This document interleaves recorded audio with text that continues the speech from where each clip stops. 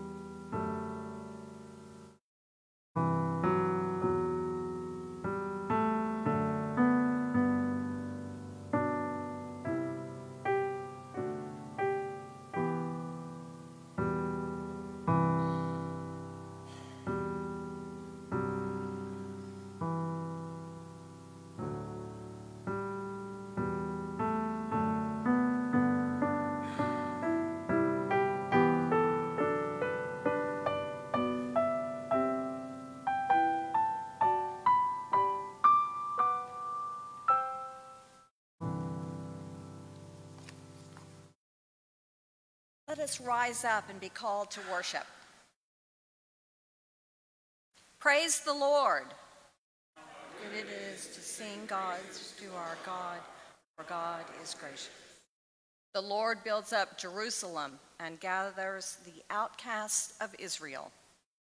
God determines and binds up their wounds. God determines the number of the stars and gives to all of them their names. Is our Lord and abundantly. God's understanding is beyond measure.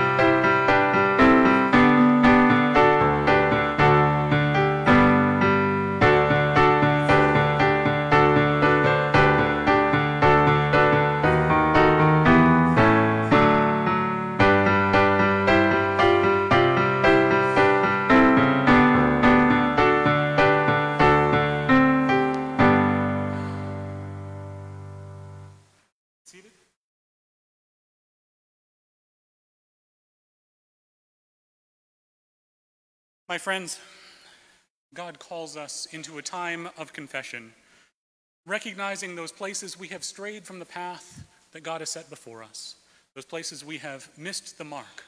And yet God calls us into reconciling with each other, calling us back towards the center, back towards God's love. Let us join together in our prayer of confession this morning.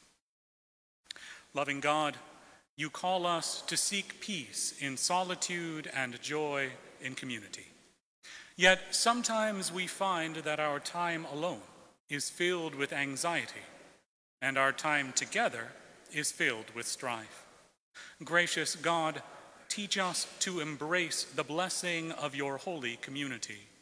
Warm and stir our hearts so that our time alone does not feel hollow or lonely, and our time together does not make us feel erased. Let the fullness of your love lead us to celebrate the Spirit, working and moving in every heart and life and deed. Let us take a few moments of silent prayer and reflection.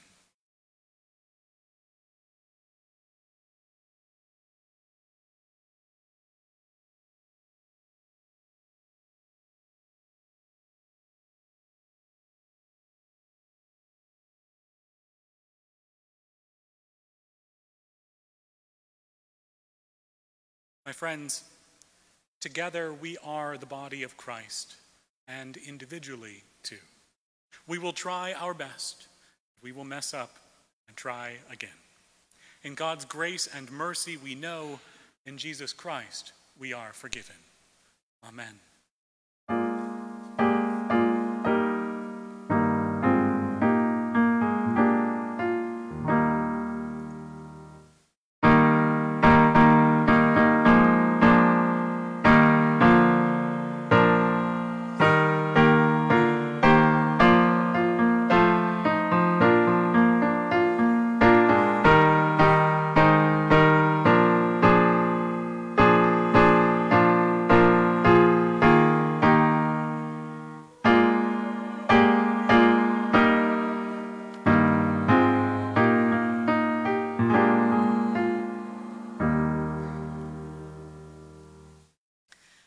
My friends, peace is our gift from Christ's heart into each of our own. And so let us celebrate the joy of that peace. The peace of Christ be with you.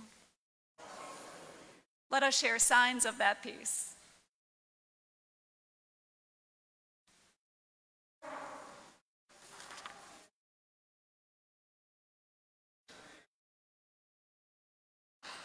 Please don't.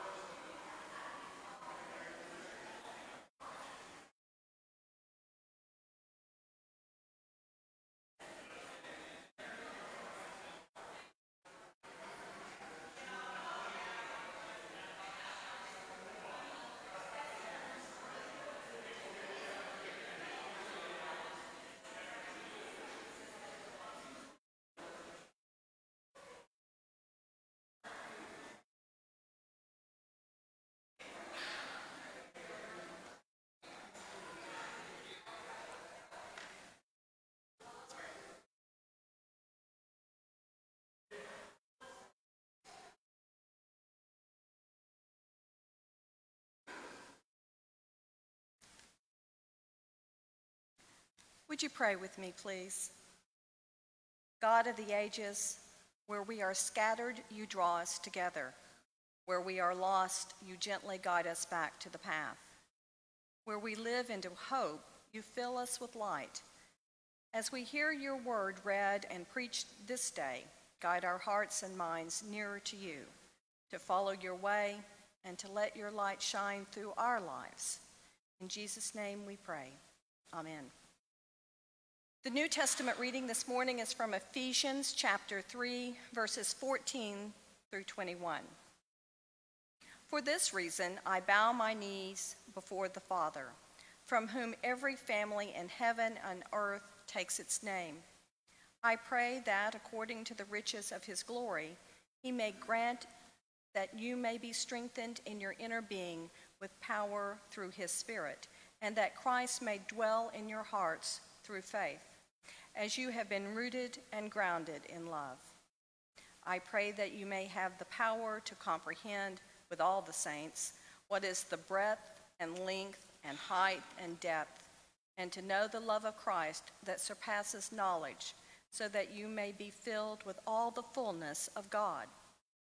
Now to him who by the power at work within us is able to accomplish abundantly far more than all we can ask or imagine, to him be glory in the church and in Christ Jesus to all generations, forever and ever. Amen.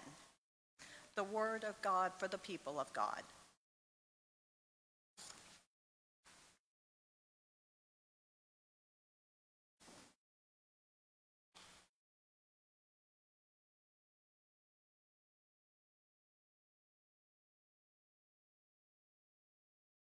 Our Old Testament reading this morning is a very familiar passage from Genesis chapter 2, verses 15 through 23.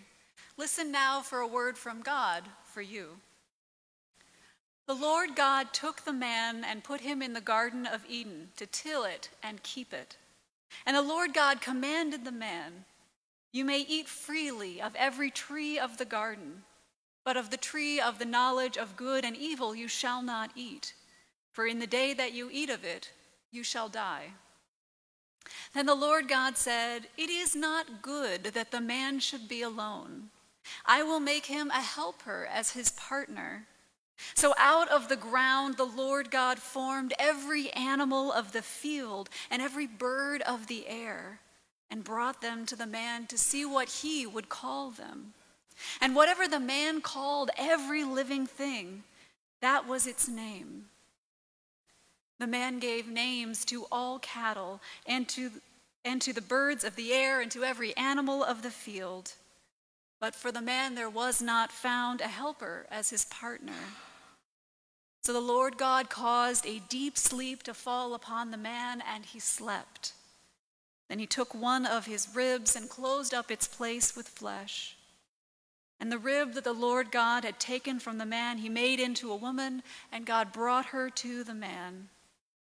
Then the man said, "This at last is bone of my bones and flesh of my flesh.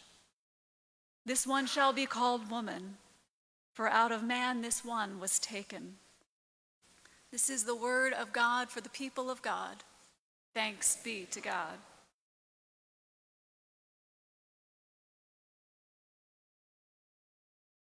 At the beginning of the pandemic, there was a woman named Kelly Victoria who was having a hard time with the lockdown. One day she was walking down her street and noticed something that had not been there before.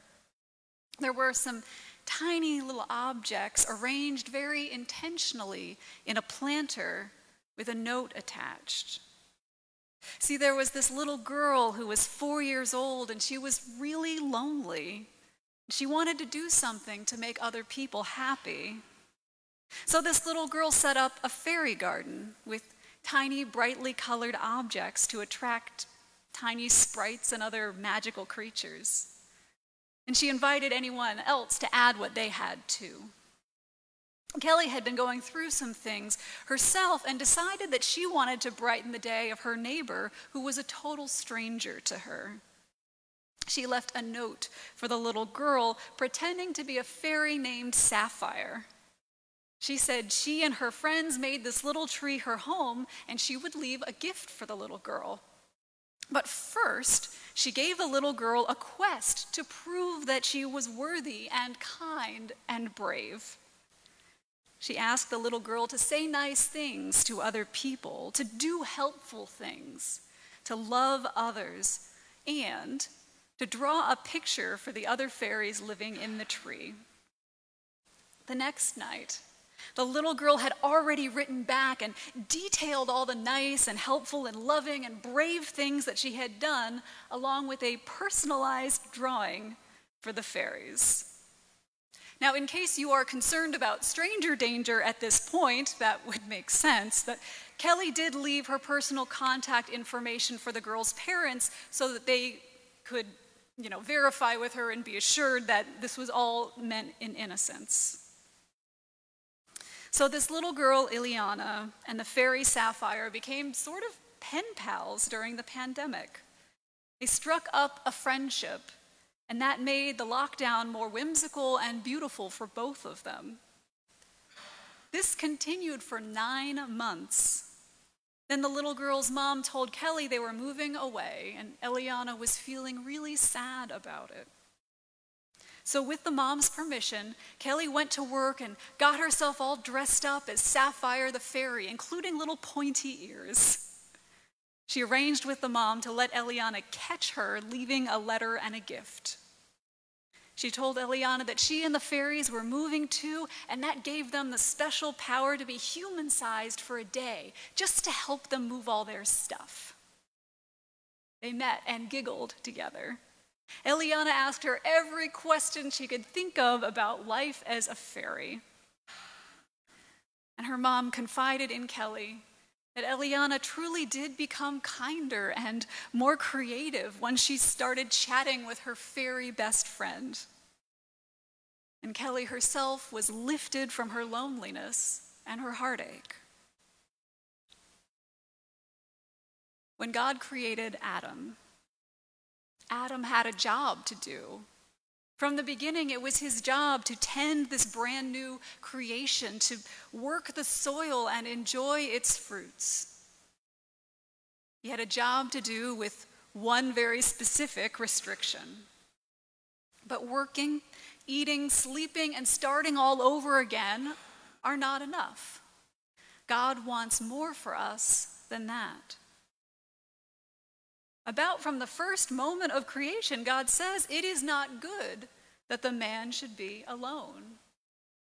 And up to this point, God's voice has called forth everything that is and called it good. The light and the dark are good. The dry land and the sea are good. The plants and the trees are good. Yet here for the first time, God says something is not good. We were made to be connected, first to the image of God and then continuing out to the rest of creation.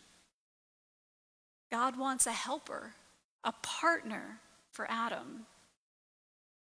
So just as Adam had been formed from the dust of the ground, now all the animals and the birds are formed from the ground as well. Now God has a partner in creation, in naming, in celebrating each new life that comes forward. And we can see that God in three persons cannot be lonely. And this newly minted creature, Adam, echoes back to his origins, but how will he find companionship? God opens the way for Adam to name, to explore, to discover each new living thing, to delight in them. They are his friends, but they are not the same as him. To have a partner, you will need one like him, one who reflects God, one who can scratch the surface of eternity together with him. This is the first story of loneliness. This is the story of a God who calls us to connection and to hope. Adam could not conquer loneliness alone. It was divine mercy that brought love and the thrill of knowing and being known into his life. So we see Eve and Adam were kindred spirits, our first example of human love, our pioneers of human closeness and frailty. We know loneliness can be such a powerful force. It can burrow into our hearts and remake our perceptions. As it grows in strength, it can bring us to the point where we start to feel alone, even when we're in a room full of people, even surrounded by friends and loved ones. This longing to be seen, to be with people who really get you, to love and laugh together, it's not icing on the cake in many ways. It is the cake. A study came out recently that revealed a worrying trend, and that is that people are getting lonelier. According to this survey in 1990, 3% of men said they had no close friends. When the same question was asked in 2021, 15% of men said they had no close friends. That is 5 times as many. Similarly, 2% of women said they had no close friends in 1990, and 10% said the same in 2021. There's also been a dive in the number of people saying they have larger number of friends, but I won't bog you down with all that data. Suffice it to say, as we have isolated and locked down, taken on new safety measures, and learned to keep our distance from one another, for more reasons than one, it seems that we have been feeding a loneliness that is getting out of control. From stress or exhaustion, or maybe simply from habit, many have gotten used to avoiding others, holding up, and just learning to live with the loneliness. God tells us that it is not good for us to be alone. God calls us into community. And sometimes community is formed with a chance encounter like Sapphire and Eliana. But don't you see the grace of God working there? Our God, the source of love, formed us from the very ground. Though sometimes we become estranged from God, from our own hearts, from one another, we are reminded that through Christ, by the power of the Spirit, through faith, we are being rooted and grounded in love. Loneliness is disconnection, and love is connection. Here, in the body of Christ, we are being reconnected with every breath, with every prayer, with every act lived in hope. And one thing I think that this community does incredibly well is to love and embrace one another, to open wide the doors for the stranger, to serve with generous hearts. As more and more people fall prey to loneliness, this church is a good place to find a friend. And that is a holy thing indeed. Here you can be yourself, and you can find Christ dwelling in hearts all around you. Week after week, I see you all offering this precious gift to one another, to visitors and to strangers, and it fills me with joy. Because we know that sometimes the smallest gesture roots out the weeds of loneliness. And see what blossoms in the fields of love. And so, gracious God, lead us to our own moments of fairy connection, where strangers become friends, where hearts are strangely warmed, where your grace and peace spread farther than we will ever know. Amen.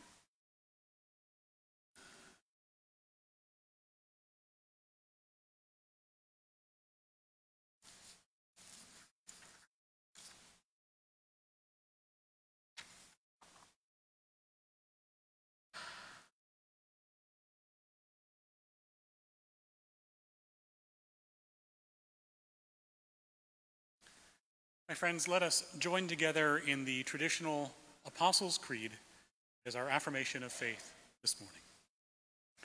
I believe in God the Father Almighty, maker of heaven and earth, and in Jesus Christ, his only Son, our Lord, who was conceived by the Holy Ghost, born of the Virgin Mary, suffered under Pontius Pilate, was crucified, dead, and buried. He descended into hell. The third day he rose again from the dead. He ascended into heaven and sitteth on the right hand of God the Father Almighty. From thence he shall come to judge the quick and the dead.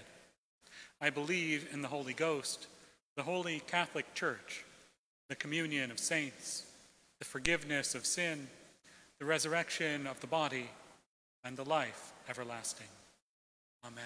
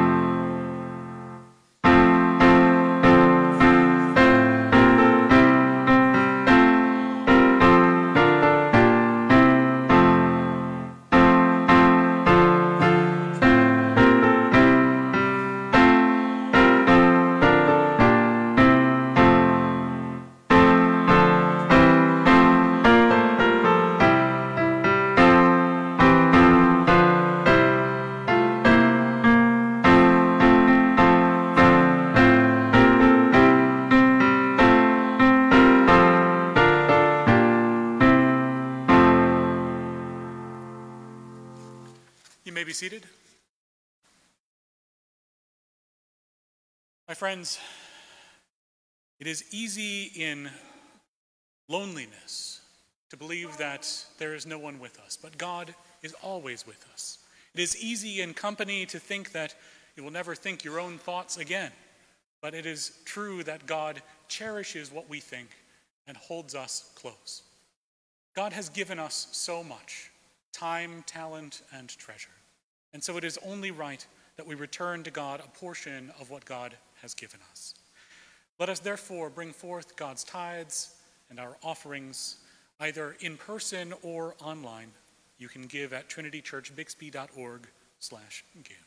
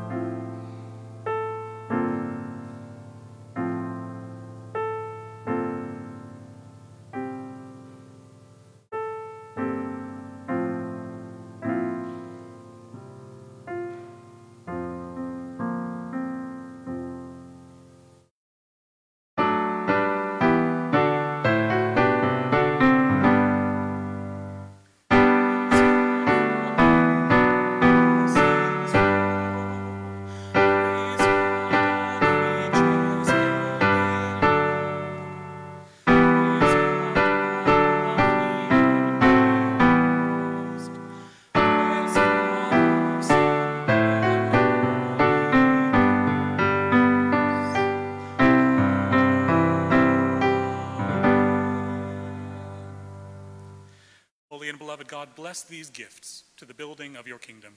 Let them be used to bring community where it is needed and loneliness and alone time where that is needed. Let these gifts be used to build up the kingdom using the gifts of all together. In your holy name we pray. Amen. You may be seated. My friends, we come now to the prayers of the people time of the service, when we lift each other up in prayer in good times and in bad.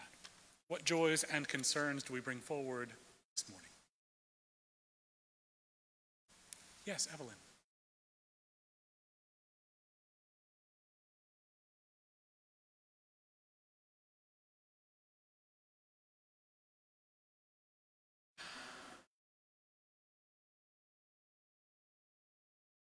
Absolutely.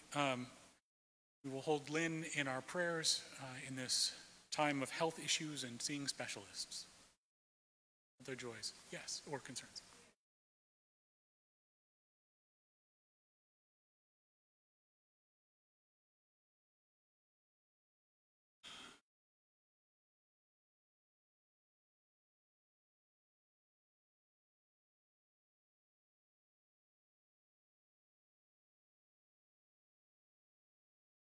Faith and David's grandson arrived this week and is doing pretty well, although there's some questions about the feeding issues, but keeping the mother awake for 72 hours is a difficult thing too. We'll hold the whole family in our prayers. Other joys or concerns this morning? Yes.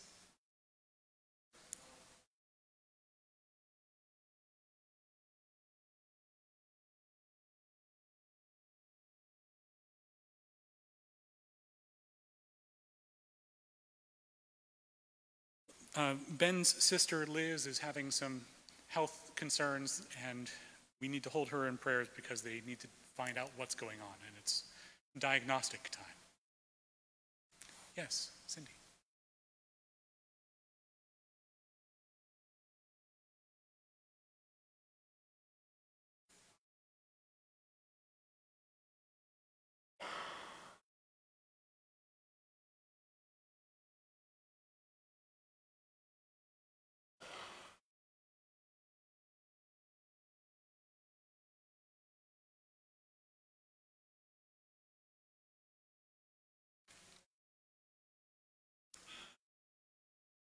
Absolutely.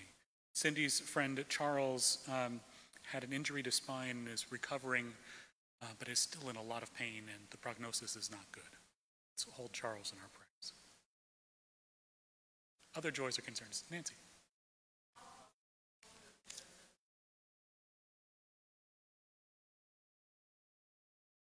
We will hold in our prayers those who have chosen not to be vaccinated for one reason or another, hoping that we will find a way through and that we will practice safe distancing and all the things that are needed when vaccination isn't possible.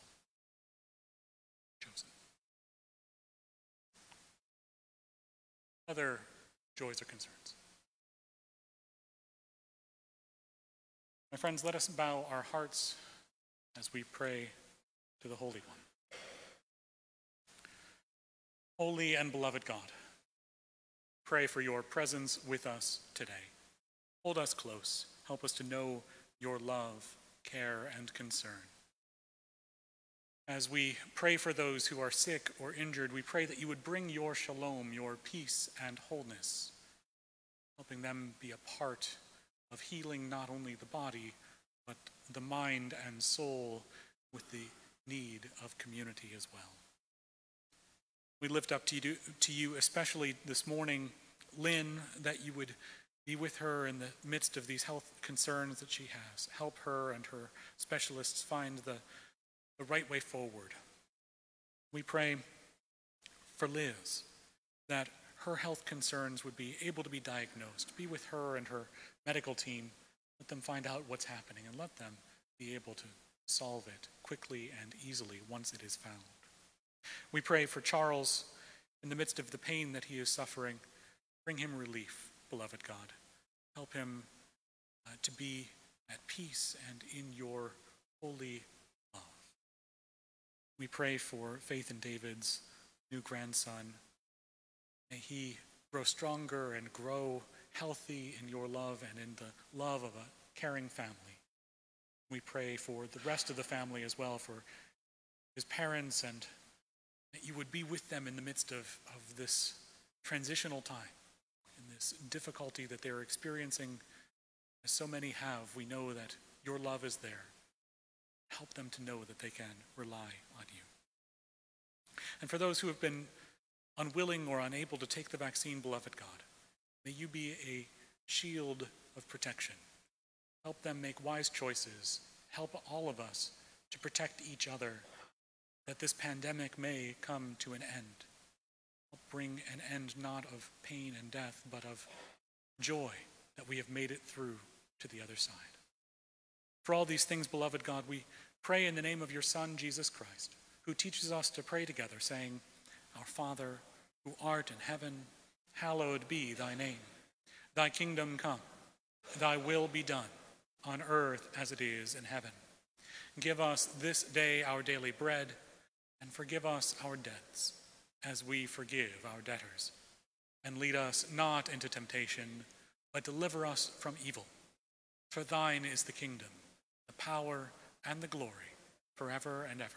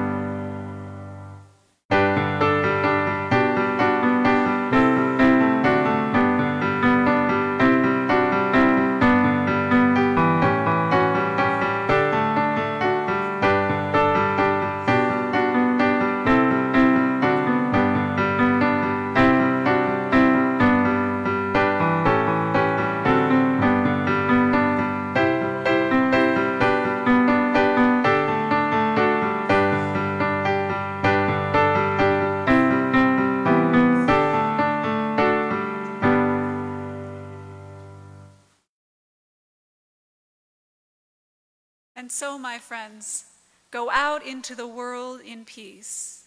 Have courage, hold on to what is good, but return no one evil for evil. Strengthen the weary, support the weak, and help the suffering. Honor all people, love and serve the Lord, rejoicing in the power of the Holy Spirit. Amen. And may the source of strength who blessed the ones before us help us find the courage to make our lives a blessing. And let all God's children say, Amen.